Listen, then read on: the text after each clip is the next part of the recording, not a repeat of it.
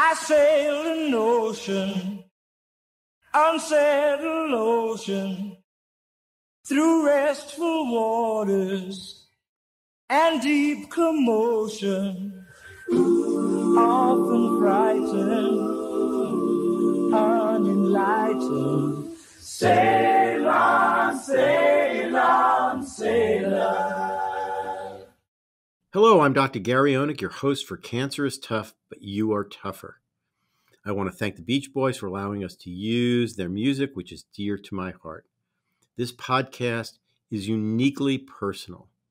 I am both a cancer specialist as well as a cancer survivor. It's a rare person who isn't touched by cancer in some way or another.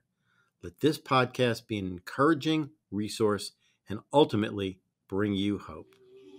Stop the crying and the lying and the sighing and my dying. Sail on, sail on, sailor. Hello, I'm Dr. Gary Onik. I'm an interventional oncologist in Fort Lauderdale, Florida, and I'm here to discuss with you the 5 things I think you need to know to survive cancer. The first is you have to find an oncologist that you feel comfortable with and can be your advocate. I just had a patient come to me who had stage 4 breast cancer, and she came to us for our immunotherapy protocol.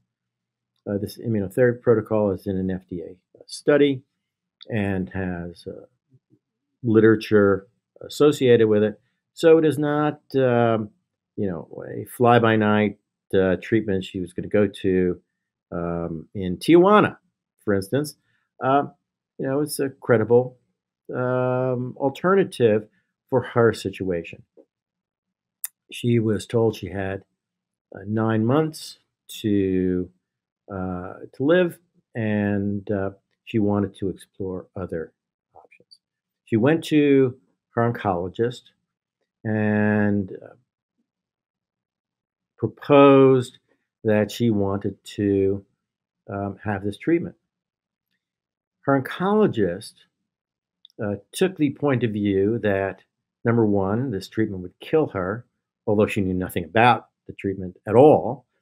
She wouldn't discuss the treatment, wouldn't call us, didn't want any of the literature that we had about the treatment, and that basically, if she went for this, that she would be removing herself from this patient's care. This is a sociopathic oncologist. In probably the most extreme example I can give, but there are various gradations of this type of situation. You need to find an oncologist that will be your advocate, that will keep an open mind to the alternatives that you will bring to him or her, and investigate them and help you decide whether they are reasonable alternatives. No matter what the reputation of the oncologist that you first meet, if you don't feel comfortable, if you don't like that person, then go find another alternative. If your potential doctor is touted in his or her promotional literature to being the world's expert in some particular treatment, might be true, but what you need to do is you need to look into the medical literature, the peer-reviewed literature, and find out what the results are. If they are nowhere to be found in the medical literature, then there's usually a reason. And any credible expert in the field will certainly look toward placing their results in peer-reviewed literature. There is a TED Talk from a physician by the name of Abraham Verghese, Verghese, and he relates the story of a woman that he saw in an emergency room who was having pulmonary problems. He's an infectious disease doctor. And when he examined her, he found a very large breast tumor. It turns out that up until this point, that patient had never been actually examined, had never had a physician's hands placed on her. In the rest of the TED Talk, Dr. Verghese talks about the healing and comforting quality of having a physician place his hands on you. This also extends to an oncologist listening to their patients. I learned the most important information about a patient's condition from just listening to them. While your oncologist has limited time with each patient, that's just the way of medicine in its current state right now. You should be able to voice your problems and concerns without being constantly interrupted. Number two, take responsibility for your care. Do research, ask questions, find a course of treatment you feel comfortable with, and you want an oncologist with an open mind who will be your advocate and fight for you. There's a wonderful book by Vincent DeVita, who is one of the most famous oncologists in the world. He was the head of the National Cancer Institute for many years. And in his book, The Death of Cancer, he tells the story of his friend who had metastatic prostate cancer. At the time, the only treatment for metastatic prostate cancer was physical castration. And even with that rather extreme treatment, his friend had a very limited lifespan. However, Dr. DeVita's philosophy was to pull out all the stops and try whatever might make scientific sense, even if it hadn't been used for that particular disease. What was interesting was that Dr. DeVita met resistance every step of the way from the oncology establishment that was taking care of his patient. Against the odds, he kept that friend alive for an additional 10 years. So you can imagine if the most famous oncologist, perhaps in history, met resistance in treating his friend outside of the usual protocols and pathways that are established in oncology, you're going to have to be pretty focused and dedicated to follow the right path and to be your own advocate. This was also illustrated by a story related to me recently in one of our podcasts by a friend of mine, a doctor by the name of Howie Friedman. Howie was a young resident in ophthalmology at Washington University in St. Louis. And he was diagnosed with stage 3 Hodgkin's disease, which at that point was pretty much a death sentence. He went to the oncologist in his institution and said, "What should I do? Where should I go?" And the oncologist there basically said, "Stay here. We know and treat Hodgkin's disease all the time. And can't do better than this. What was interesting was that Howie went ahead and did his own research and called heads of departments, and he actually had a friend at the National Cancer Institute, and asked them where he should go. And they said, definitely want to go to Stanford because they have a new protocol that seems to be excellent and providing some cures for patients. As it turned out, it was the protocol that Vincent DeVita had proposed for Hodgkin's disease as well. So despite the fact that the oncologist at Washington University said he could treat Howard, he wasn't going to treat him with that protocol. And Howie went to Stanford, was treated, and was cured, and was disease-free for almost 40 years. Let me tell you one more story related to this. I had a patient with metastatic prostate cancer, and he responded very well to our treatment, but not completely.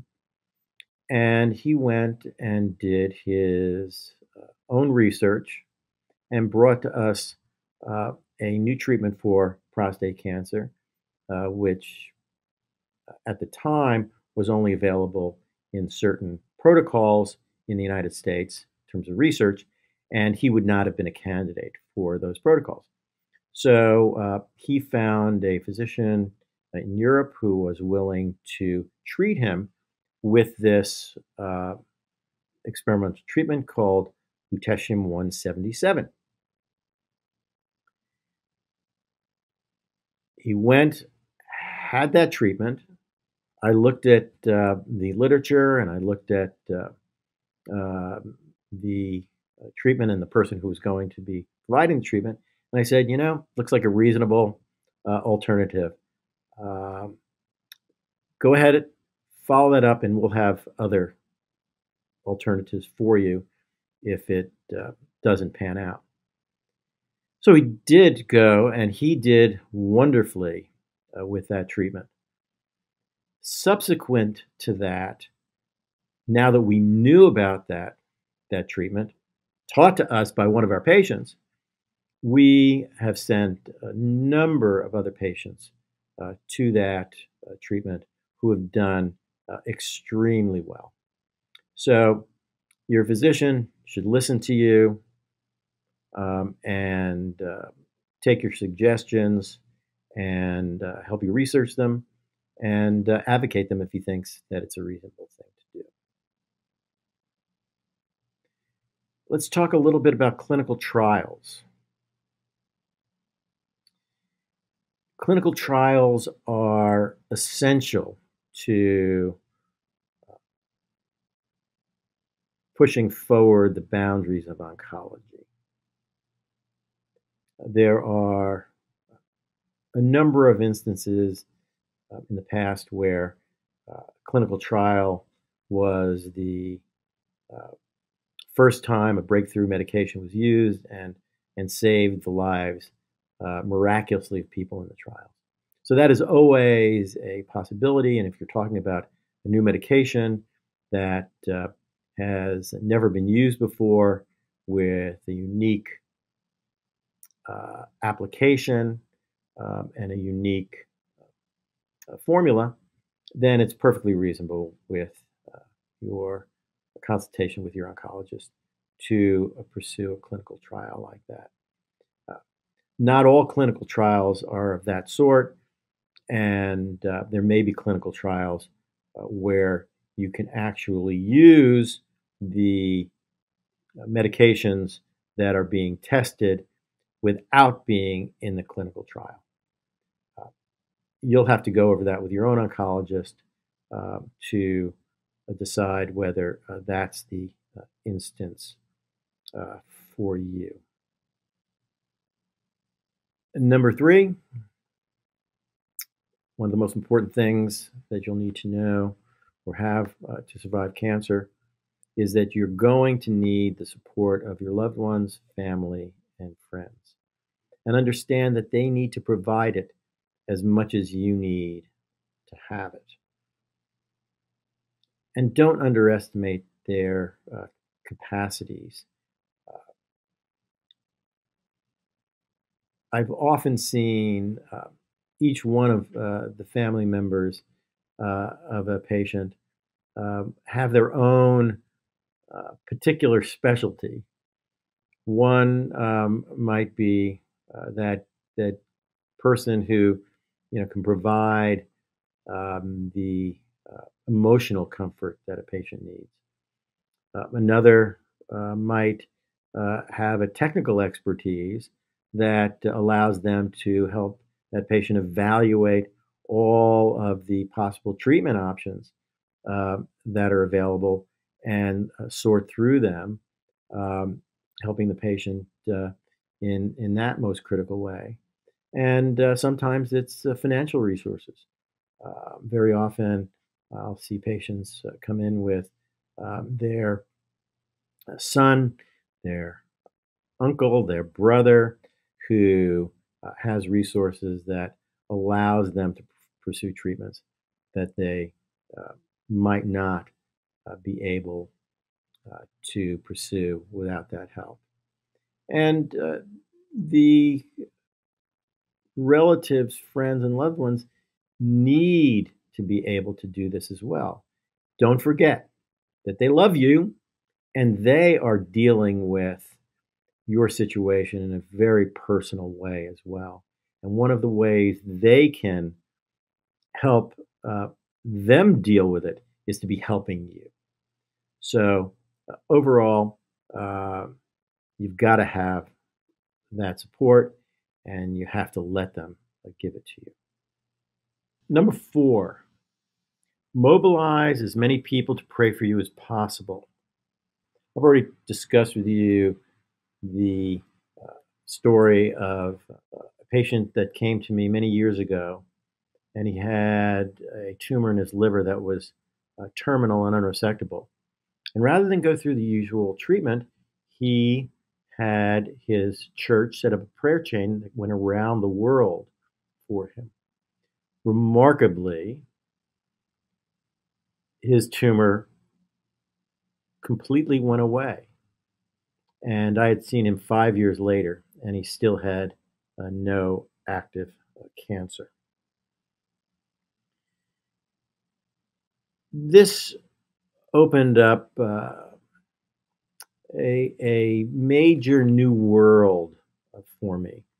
It was such a dramatic demonstration of what prayer could do that I had to start thinking about it, considering it.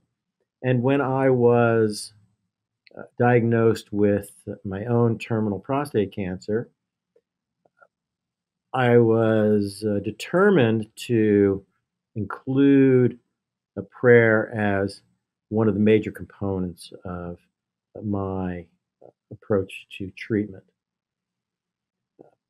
I produced a video with a number of good friends, and we basically got tens of thousands of people to pray for me. Along with a treatment of my own design, I'm now 2.5 years later with no evidence for cancer. I asked for a miracle and I got it. And so, but to say that I'm a believer in prayer as a mode of cancer management is a tremendous understatement.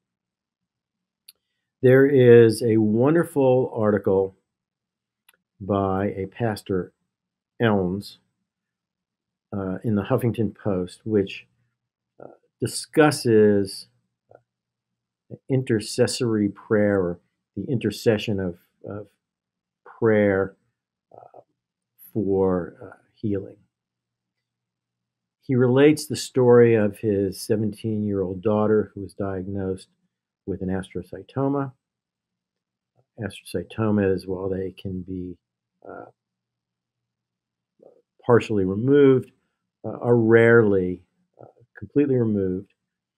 And he made prayer and the thousands of people who prayed for his daughter a main component of her journey to beat this cancer.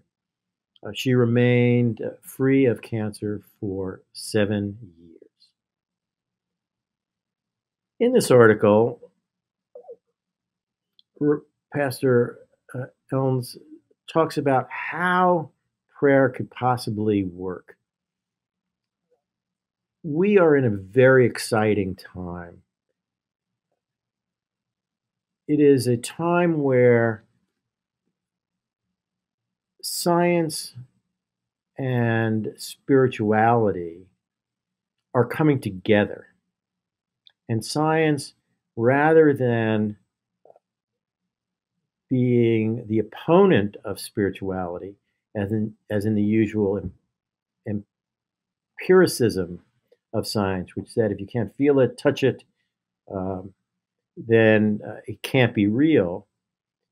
The new science of quantum physics, new being in the last 100 years now, is a support for how prayer could logically and scientifically create its effect.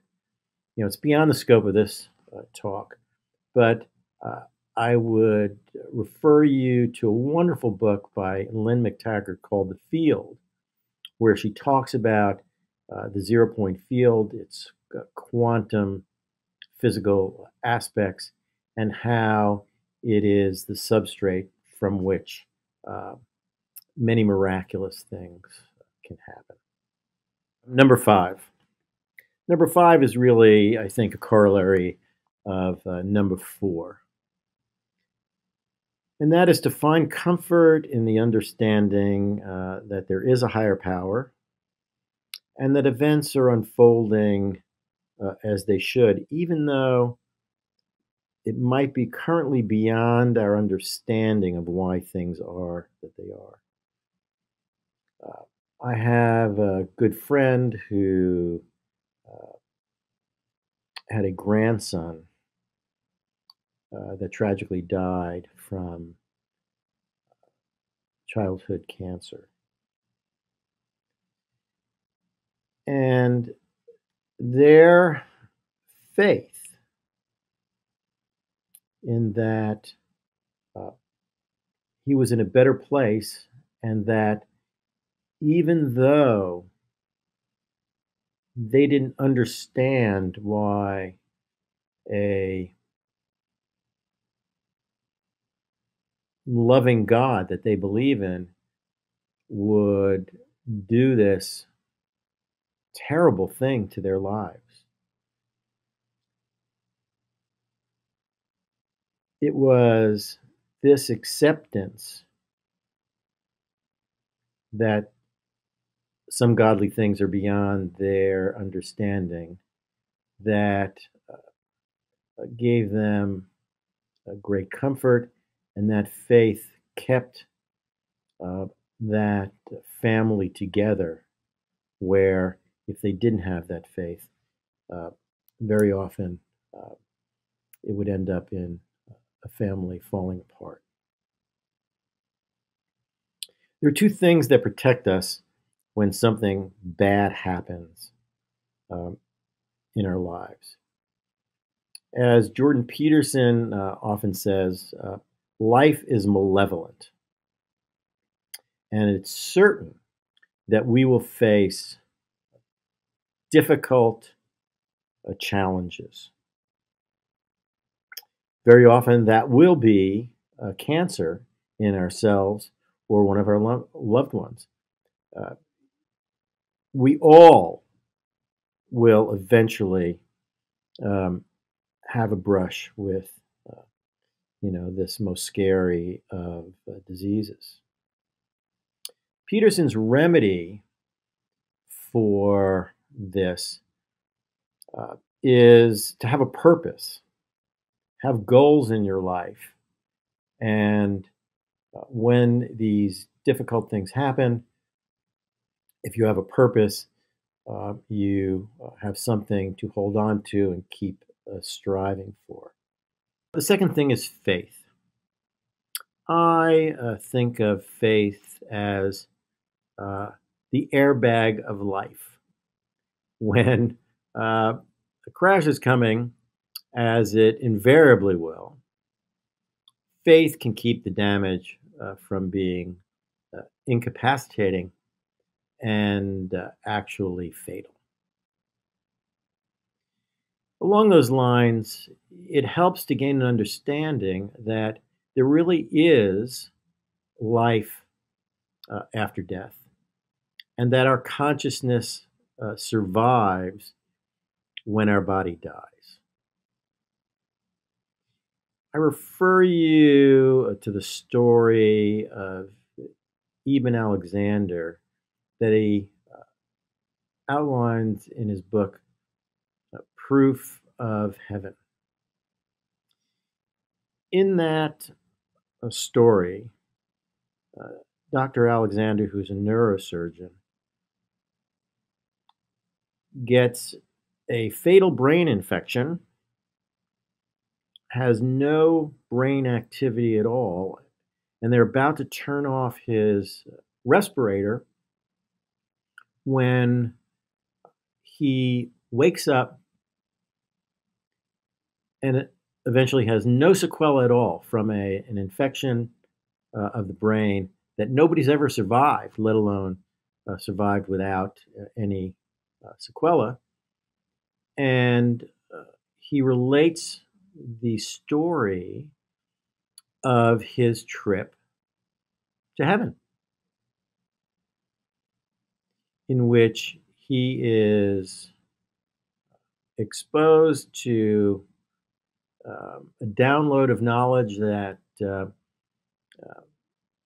he can't even explain because it's so extensive and has no words in the English language or any language to relate to it. It's clear when you read the book that this is a real phenomenon. He goes through all the scientific evidence for why what he experienced had to be what it was, and that there was no rational, known scientific explanation that could fully explain his experience. This became the obviously most seminal instance in his life, and became his mission from that point on to deliver the news that he was given. And I look upon him really as what I would call a modern day prophet. When I add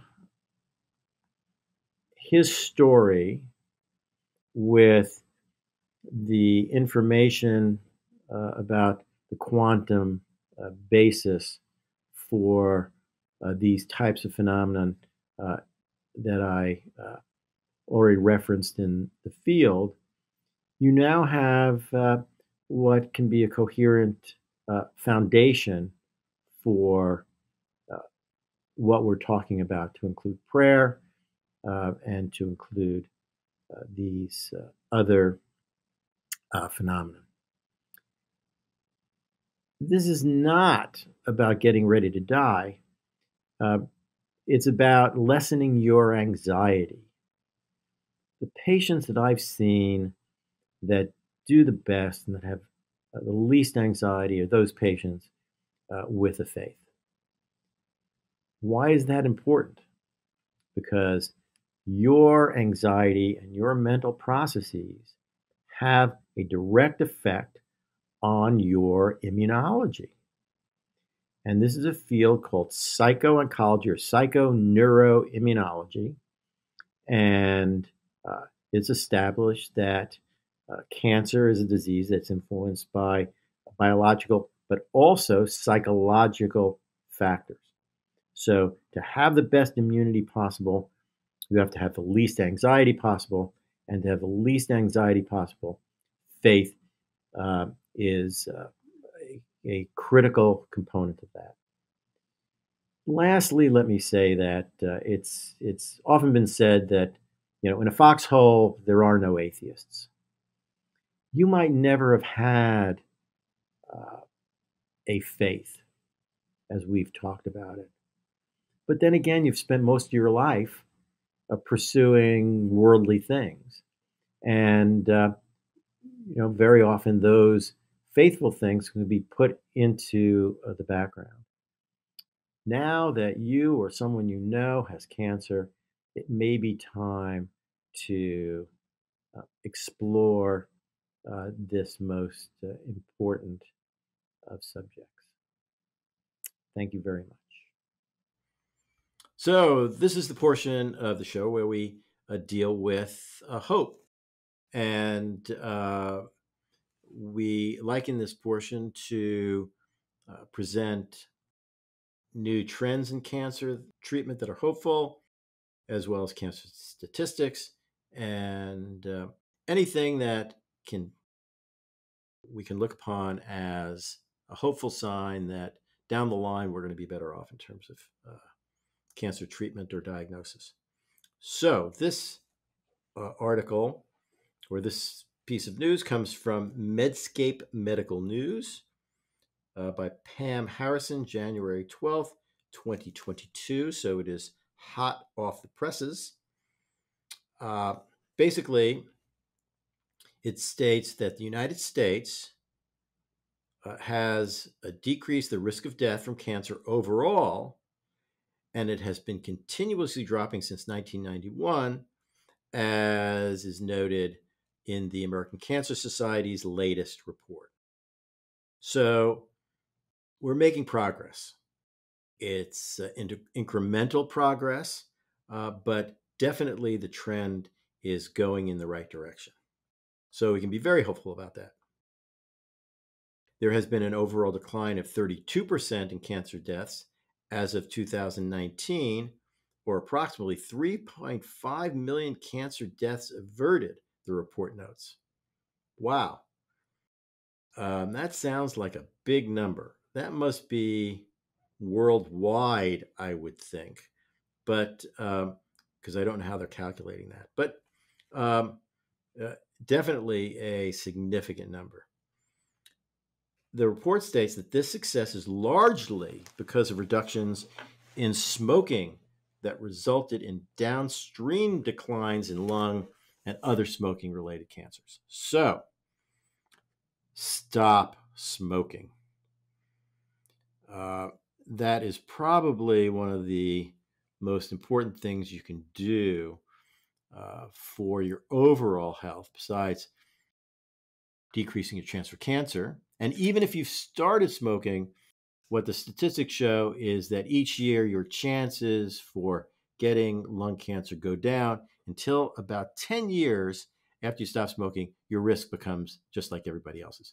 So, good. Stop smoking because it makes your breath stink. And there are a lot of great potential spouses out there that won't even look at you if you're smoking.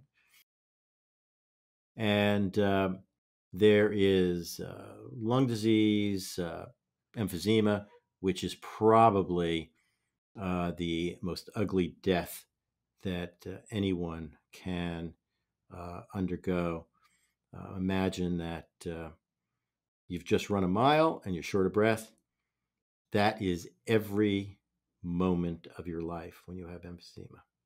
So, great, stop smoking. The incidence of lung cancer has declined by 3% per year in men between 2009 and 2018, and 1% in women. Currently, the historical large gender gap in lung cancer incidence is disappearing, such that in 2018, lung cancer rates were only 24% higher in men than they were in women, and rates in women were actually higher in some young age groups than they were in men. That's an interesting point. What's happening here? Men are probably stopping. Women probably are not at the same rate, but the younger age groups seem to be greater affected. So maybe there's more smoking amongst young women. I don't know. I think the point to take away from this is that there are multiple factors that can affect a cancer rate. Number one is early diagnosis, which certainly has been a case in lung cancer. Two is modifying the causes of the cancer. And number three is improving the treatment. The other thing I could say about lung cancer that should give you hope is that the newest treatment for lung cancer, which is non-small cell lung cancer, that is checkpoint inhibitors, being those immunologic. And we talk about checkpoint inhibitors all the time here because they're such an important advance in oncology. But I think the greatest hope is that the checkpoint inhibitors have had a major impact on the treatment of lung cancer and are constantly being improved upon with adding other drugs and lots of clinical trials on lung cancer and how to improve it. So there's hope for lung cancer. So we are to the portion of the show, the mailbag, where our listeners get to ask us questions about cancer and how they're dealing with it on a spiritual as well as practical level. So the next question is Joe in Austin, Texas. The question is, I'm starting treatment for prostate cancer, and my doctor has been rather blunt and unwilling to have conversations with me about alternative treatment. I would like to find a new doctor, but I'm very intimidated after my initial experience. Do doctors with better soft skills exist? And if so, how do you find them? It's a very good question. I think the first point is that, particularly with prostate cancer, where there's so many alternative treatments, and the treatments that are reasonable for each patient are very different based on the kind of cancer the patient has. For instance, if a patient has a very bad cancer, what we call a high Gleason score, a very aggressive type cancer, strangely enough, surgery for that person is less likely to cure them. And so you want to look at alternative treatments even closer in that situation. The second point is that if your doctor is unwilling to have conversations with you about the various options that not only he wants to talk about to you, but what you want to talk about, then you have to find a new doctor, because this is not someone that you want negotiating your care with you through the many slings and arrows that you're going to have to deal with when you're going through cancer. How do you find a doctor that suits you better? Well, ask your friends. A personal recommendation is probably one of the best ways of finding out that there is a doctor who might be more amenable to the way you want to be treated as a person as well as a patient. The other thing you can do is test doctors out. You may have to go to a few, before you find one that you're comfortable with. What I can tell you is this. It is critically important that you're with somebody that you feel is your advocate and that is compatible with the way you look upon your world. If you would like to ask us a question, you can go to GaryOnikMD.com.